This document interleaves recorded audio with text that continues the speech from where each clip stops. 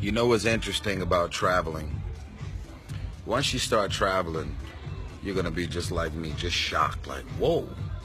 Every time you see anything about Africa, you see tribes, safaris, animals, lions, giraffes.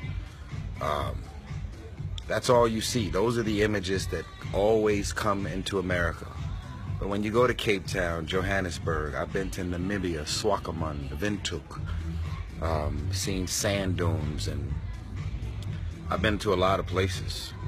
And Cape Town reminds me of Miami, LA combined. Use your frequent flyer miles. Even if you don't have them, you can get them from somebody. They can book your flights round trip, and you can travel and actually see what else is going on in the world.